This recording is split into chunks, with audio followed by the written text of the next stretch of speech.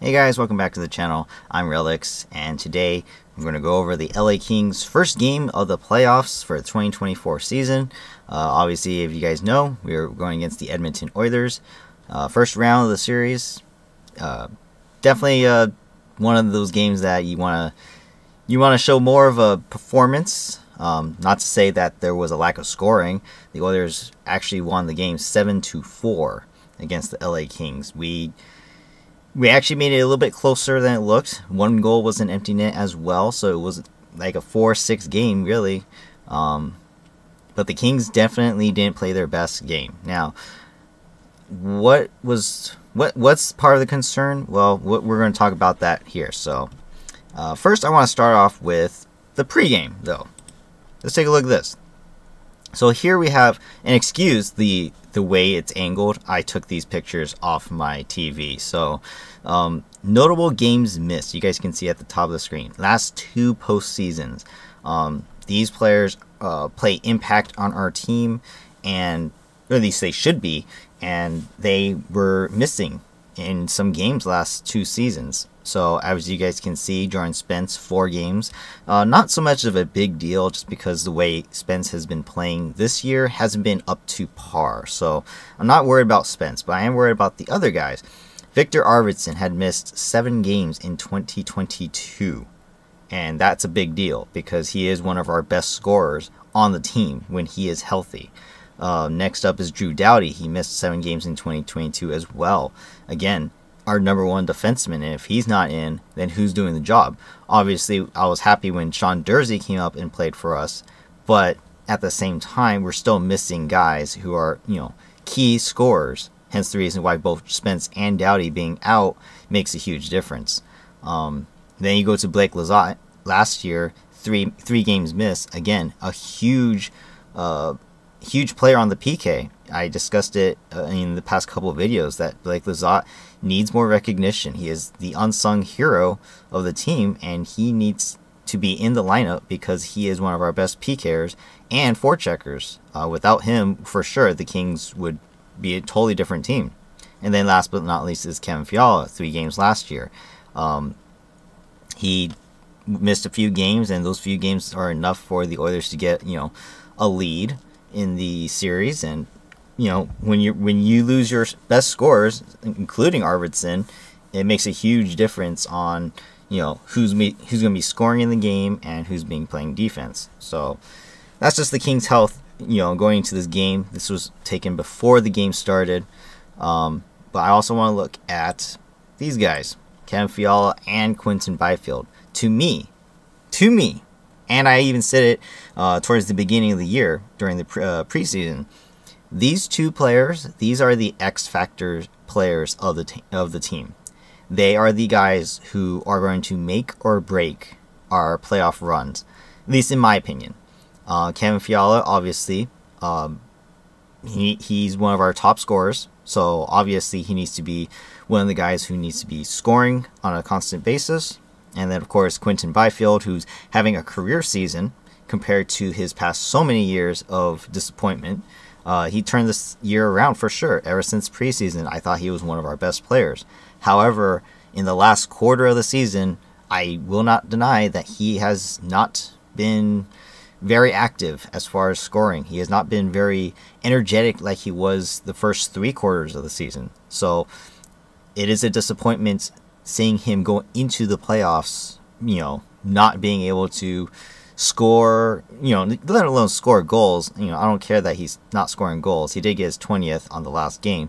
But, making plays, getting on the forecheck, using his body. I thought Byfield was doing that all season, but the last quarter just wasn't showing it. So I definitely think these two, whether they play together or they play on separate lines, it doesn't matter. These two are the players I'm looking at to make the difference in the playoffs. So going into the game, I thought the Kings and Oilers were kind of lopsided. Oilers definitely controlled the majority of the game, without a doubt. Anyone can see it. And as the game went along, they definitely controlled more and more territory, getting the first couple goals, and then obviously, they just destroyed us. So Here's your final score. LA Kings 4, Edmonton 7. 37 shots for the LA Kings, 45 for the Oilers. It was looking like the Oilers were going to get like 50 to 60 shots based on the way the game was going. But the LA Kings definitely put up a fight towards the end after it was already too late. We actually made it a 4-6 game with a minute and like 11 seconds left in the game. So it's not like we didn't have a chance to like pull the goalie and come back. But by that time, you know, the hole's already dug.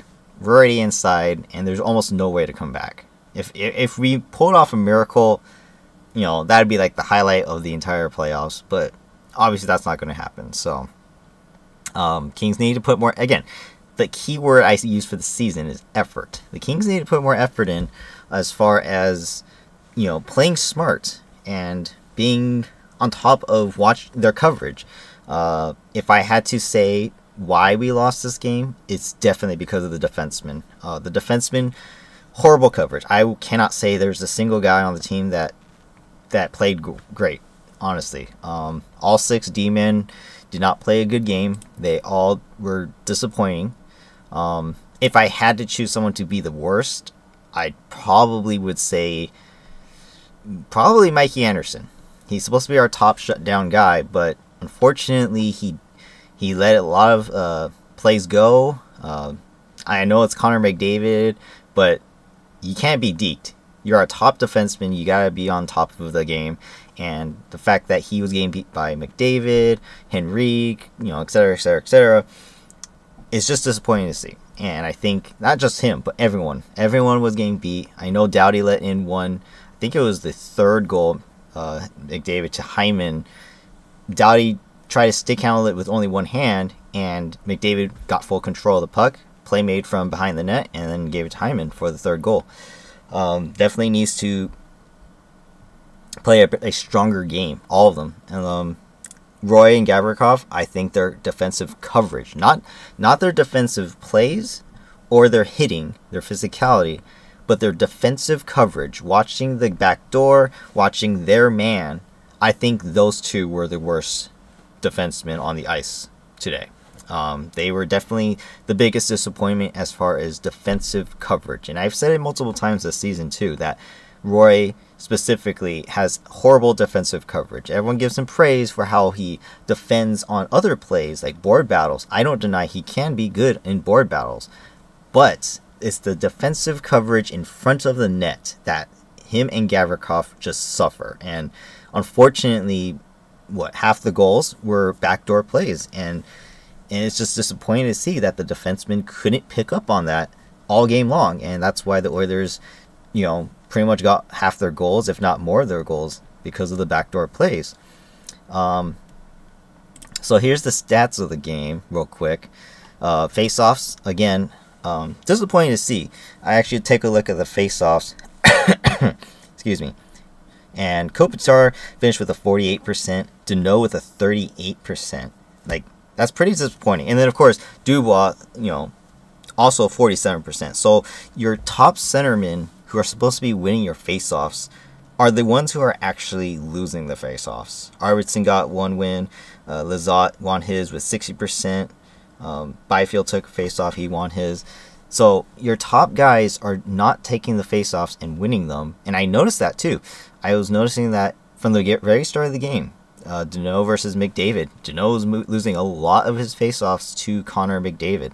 And that's a bad sign because both Kopi and Deneau are supposed to be your defensive centermen. But if they're losing the face-offs, then, you know, how are we supposed to provide any offense if we don't have the puck? And I think McDavid and the Oilers had the possession all night long, and the face-offs are a big part of that.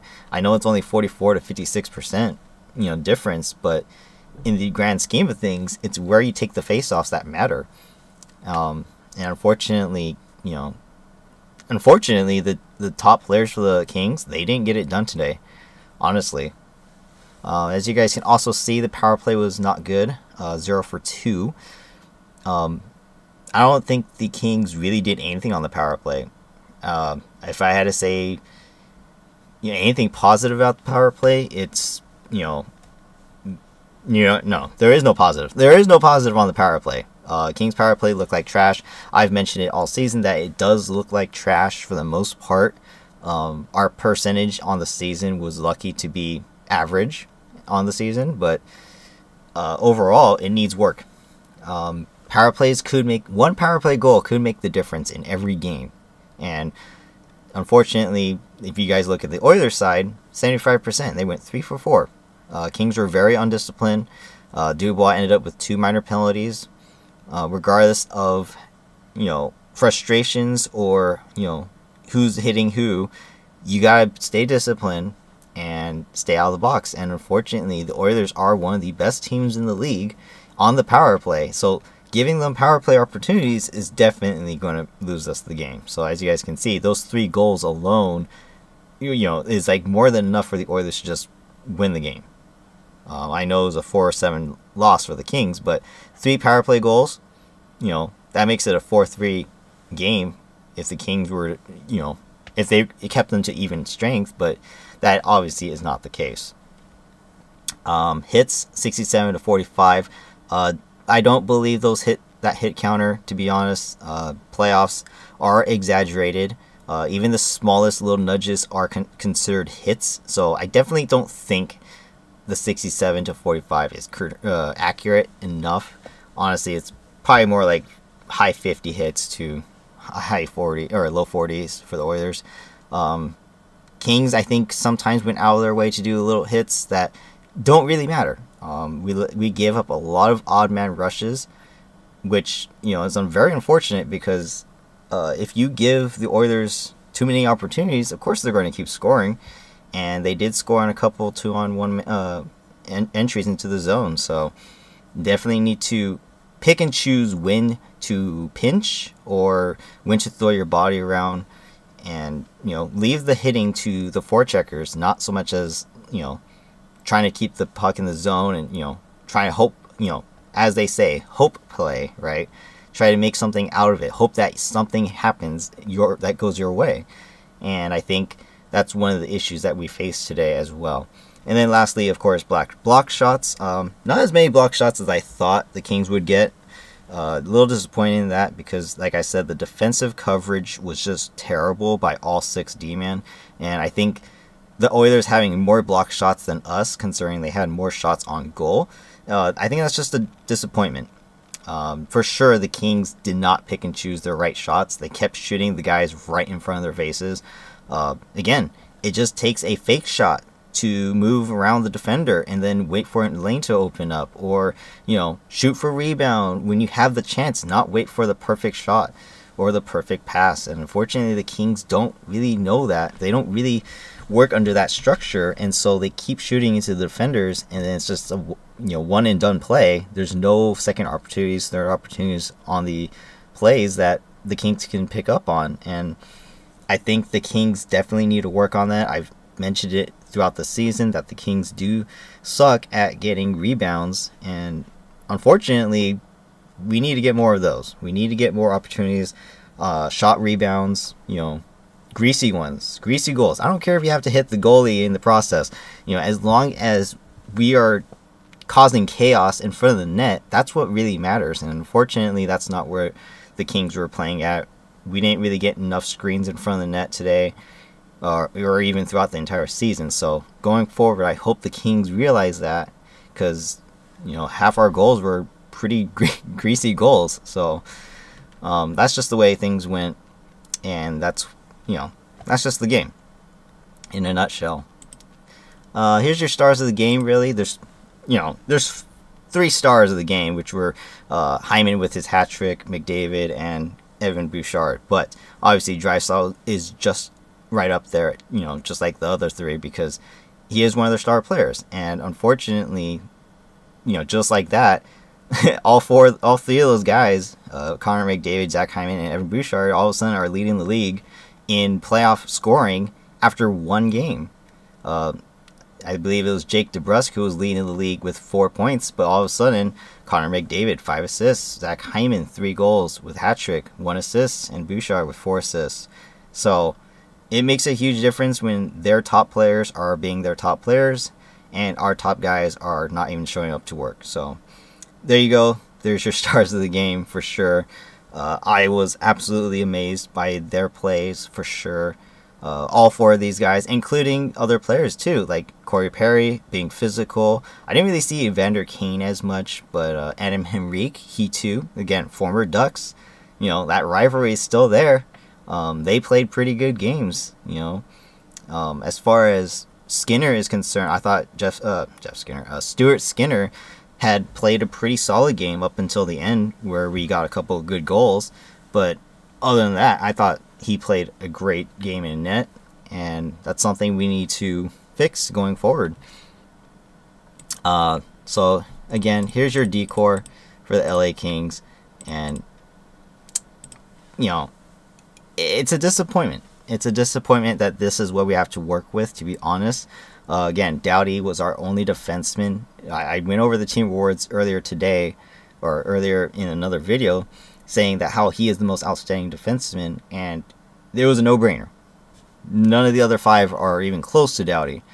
And unfortunately, if you guys look at the faces here, can you honestly tell me that besides Doughty, of the other five, can you honestly tell me that either any of them are considered a number 2 or even a number 3 defenseman?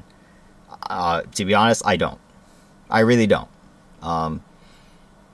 Yeah, I look at these faces and I'm like, this is a pretty weak decor. Most of them are just straight up defensive, if not just straight up two-ways. Jordan Spence on the far right needs to be better. He was kept pretty much over Sean Dursey for offensive defenseman. And unless he starts picking up his game offensively, you know, I'm not seeing the King going far in the playoffs. All these guys need to pinch in a little bit more, you know, both offensively, and gotta watch the defense. For sure, it was a big issue today. All 6 of them were disappointments. So going forward, I definitely think if we can fix the defensive coverages, not so much as defending the rush. I know the rush was an issue today, but if the Kings can fix the defensive coverage in front of the net and prevent backdoor plays like they did, you know, or like they have, you know, pretty much all season, then I think the Oilers won't be able to do more backdoor plays. I believe Hyman got all of his goals because of right in front of the net, because if not backdoor, because the defensive coverage was not there. I think 4 of the goals for the Oilers were all open man. You know, no one's watching them, regardless if it was power play or not. And so these 6 guys, they need to pick up their game. And if they can do that, I think the Kings have a chance to, you know, not just win the next game, but they can have a chance to win the playoff series. So that's it for now. That's the breakdown for the first game. Again, it's only one. It's only one game. I really do hope the Kings can study the game and review what needs to be fixed, and then come out swinging in the next one. I said it in my last video that we needed to get the first goal, because the Kings aren't going to be goal scoring like crazy, right? So we need to get the lead when we can and defend it. That's how the Kings are going to win their games. As far as anything else is concerned, I just want to see more. I just want to see more effort. Again, that's just my key word for this year, effort. I want to see more effort from all players, all of them, and specifically players like Laferriere, Spence, you know, the young guys. And that's something I also didn't mention, is Laferriere was kind of invisible. Again, we are keeping him. We chose him out of training camp to play the whole year on the team, instead of players like Akil Thomas, who, by the way, was sent down and is playing on Ontario instead of with the Kings. We need the young guys to pinch in. It can't just be won with the veterans or the, you know, the top players. It needs to be done with everybody. And unless the young guys are pinching in, you know, on the scoring, we're just not going to win the games. So that's all I have to say. That's my wrap up for our first game. But let me know what you guys think. If you enjoyed this one, hit the like button. Comment down below if you guys agree or disagree with what I have to say. Oilers fans, if you guys are watching this too, let me know what you guys think. I know you guys had a great first game. I don't deny that. In fact, I don't deny like even the Draisaitl goal, like it was just an absolute beauty. It's Draisaitl's office, sharpshooter from a freaking bad angle, but his goals are some of the most beautiful goals I can say I've ever seen, you know, every day. And that's why I consider Draisaitl one of the top 5 centers in the league, without question. You know, regardless if he had a bad season or a good season, it doesn't matter. He's one of the top 5 centers in the league, if not top 3. So, you know, even though Draisaitl only got 2 points, he still is a huge threat. And I still saw him make, you know, good plays. So, Kings got to do better. Subscribe to the channel if you haven't already either. I am going to do a game, like I said, or a review of each game after they after they finish. So, you know, stay tuned for the next one. Next game is Wednesday, 7:30. And then my video will come out on Thursday. And then so on and so forth. Friday, Saturday. Friday is the next game at home at Crypto.com Arena. And then Sunday as well. So, it's only one game. It's only one game. There's still plenty of hockey to play. Hopefully the Kings can come back. If not, then that's going to be very disappointing. 3 straight years of Kings losses against the Oilers. That I really don't want to see that. I really don't. So, come on, Kings. Let's get it together. Go, Kings, go. Hope you guys have a great day. And I'll see you guys in the next one. Bye-bye.